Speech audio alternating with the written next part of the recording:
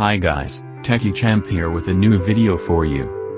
Do you see this video clip going? Yes, today this video is about Microsoft Surface Book.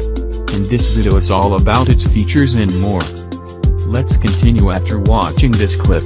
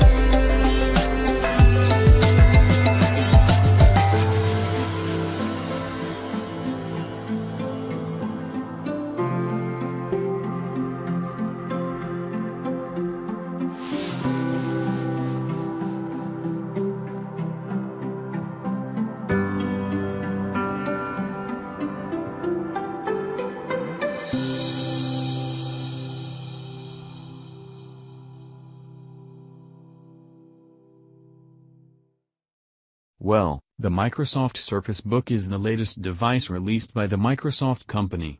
But before we talk about its features, I would first like to discuss its foreign agonist about the laptop.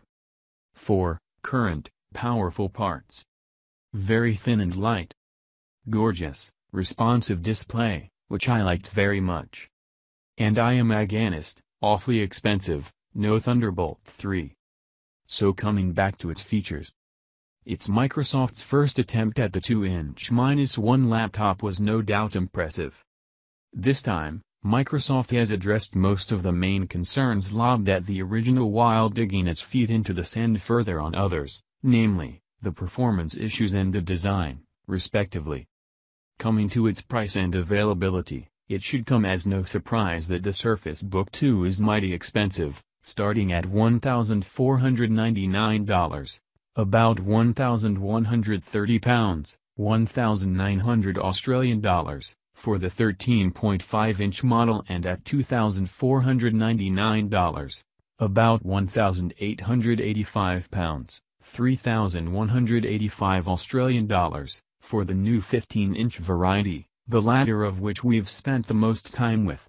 That being said, Microsoft has also smartly priced both versions of the device to go practically toe-to-toe with Apple's leading 13 and 15-inch MacBook Pro laptops. This year's Surface Book 2 is more powerful than ever. It's now current with laptop hardware trends, thanks to 8th generation Intel Core i processors and NVIDIA GTX 10 series graphics. The fulcrum hinge design, replete with the gap dash, is here to stay. The device has become thinner and lighter than before, an impressive feat and a possible consolation for the gap issue. Plus, Microsoft has introduced an even more powerful 15-inch model this year, meeting Apple's professional-focused laptops head-on. Cool, right? When it comes to design, those of you waiting for a complete overhaul of the Surface Book design, namely those who were left nonplussed by the gap created by the first model's fulcrum hinge, can stop holding your breath. The Surface Book 2 doesn't do much, if anything, to change the core design.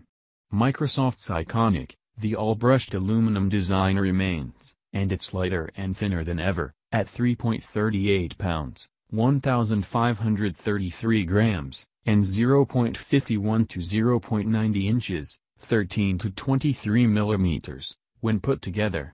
The Intel Core i7 13.5-inch model is a bit heftier and thicker. Meanwhile, the 15-inch model comes in at 4.2 pounds, 1,905 grams, and 0.57 to 0.90 inches, 15 to 23 millimeters. The tablet disconnects from the base in the same way as before, a must because of the more powerful graphics located within the keyboard base, while the tablet or clipboard offers no hardwired connectivity options, save for a Surface Connect charging port. Microsoft seems to have made the slightly larger keyboard base employed in the Surface Book i7 model of last year the default frame for both Surface Book 2 models. To wit, the keyboard deck plateaus a bit toward its fulcrum hinge end, likely to make room for the thermals and battery needed to power the NVIDIA GPUs inside. My opinion of the tracking and typing experience on the Surface Book 2 haven't really changed since last year, either. The glass-coated precision trackpad is just as plush and responsive as ever, and the white backlit keyboard offers respectable travel and feedback. However, one piece of the Surface Book 2 design that leaves it a bit behind the crowd is the lack of Thunderbolt 3 connectivity. While the laptop offers two USB 3.1 ports, and a USB Type-C port with USB 3.1 data speeds as well as a full-size SDXC card slot, USB-C Thunderbolt 3 would have future-proofed the laptop that much further with a more widely supported standard than Surface Connect. Coming to its performance, the inking experience on this device is the best it's ever been on a Microsoft Surface product, working at the speed of our hands during our time with it. That's thanks in part to a new timing controller, or TCON, chip beneath the display, but also to quad-core processing. Plus, the GTX 1060 within the 15-inch model has been proven in countless gaming laptops to be more than enough for most 1080p gaming experiences. This, oddly enough, makes the Surface Book 2 a decent mobile PC gaming rig on top of everything else it offers. To wit, the 15-inch model includes Microsoft's Xbox Wireless Communication Protocol for easier Xbox One controller and headset pairing. Considering that the original Surface Book lasted just 3 hours and 58 minutes for us in the PC Market battery test, don't blame us for our skepticism of these claims. We'll just have to wait until we can subject the Surface Book 2 to our full testing before saying any more on the matter.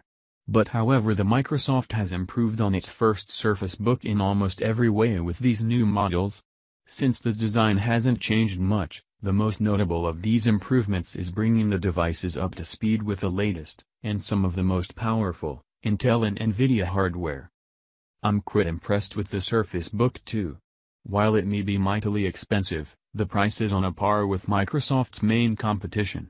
Stay tuned for my full review ahead of its November 16th release to see whether Surface Book 2 is truly worthy of your lap, Creative Pro or not.